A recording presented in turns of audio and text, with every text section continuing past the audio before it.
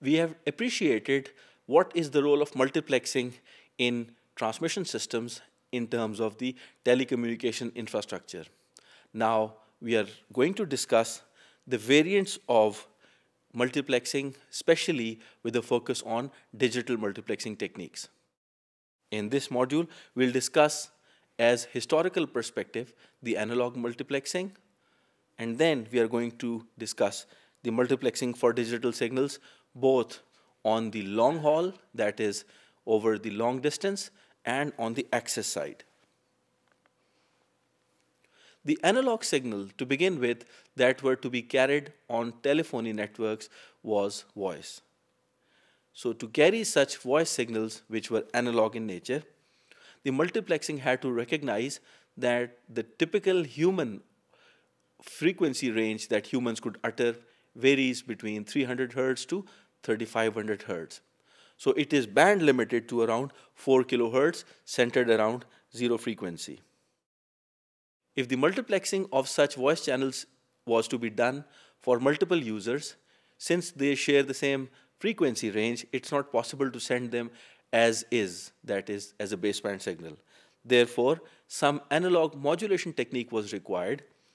The well-known examples are either the amplitude was modulated, that is AM, or frequency modulation, or the phase modulation.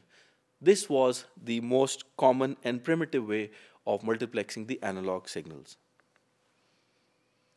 As regards the digital signals, since the digital signals are already represented in terms of ones and zeros, so there was no need as such to translate them into broadband. So the digital signals are actually multiplexed right in the baseband. The typical example is the time division multiplexing, in which either bit level interleaving or byte level interleaving was carried out for the connected users. Likewise, frequency division multiplexing is another technique where each user's data was carried on separate frequency band. Code division multiplexing is another technique that used orthogonal codes. However, code division multiplexing, or CDM, did not find much applicability and viability on the long haul.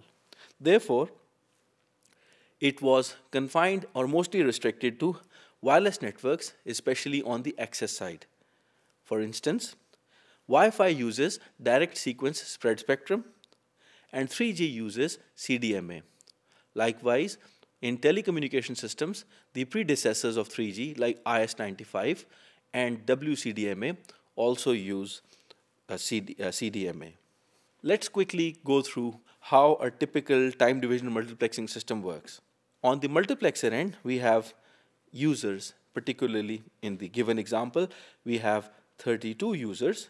Each user is generating its analog signals. These signals are translated into the digital form using analog to digital conversion. The well-known technique is known as PCM, or the pulse code modulation. This technique is going to be discussed in the later lectures.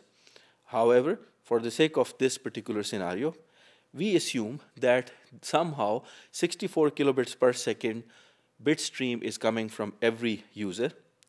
Now, since each user is being offered a certain space on that multiplexed signal, which is an interleaving for these 32 users, so for a total time period of 125 microseconds, which is the time slot given to each individual user, now this time slot is being shared between 32 users. So effectively, each user in an interleaved manner would be transmitting 8 bits of its data in a duration of 3.9 microseconds. In other words, the total time period of every user is now being shared amongst 32 users. As a consequence, at one point in time, a user can only send 8 of its bits. So resultantly, the overall multiplexed stream would have the resultant data rate, that is the product of the total number of users to the total data rate of each user. So you can see it is 32 multiplied by 64 kilobits per second, or 2.048 megabits per second. Although we are going to discuss it later, but you can just remember it that it is called an E1 stream. It is the European standard for digital transmission. Multiplexing is also carried out at the access side. It is required because multiple competing users are to be given a chance either in a probabilistic manner or in a deterministic manner. Certain techniques such as frequency division multiple access, time division, and code division multiple access, these schemes provide a fair or deterministic kind of access mechanism to competing users.